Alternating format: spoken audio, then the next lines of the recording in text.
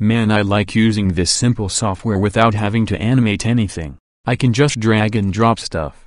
Dane, we have to talk. Yes, Topo, what's up? Considering how you are now using an easy piece of software, is it possible for you to now make a series about me? Oh. Let me guess, you are still doing those parody animations, huh? Yes, I need to make them for the bills, and this software will allow me to make multiple at once without any effort. Also Dane, why is your screen off?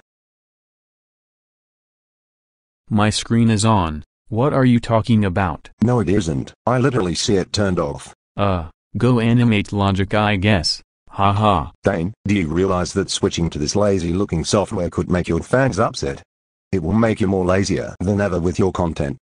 But everyone is making those grounded videos, and they get more views than the original content on YouTube. Dane, don't you dare. I'm going to make a grounded series out of various kid show characters to see how it does. Oh fuck.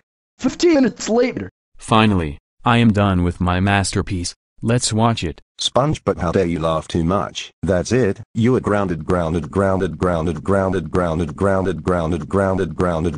life. Go home. Hey.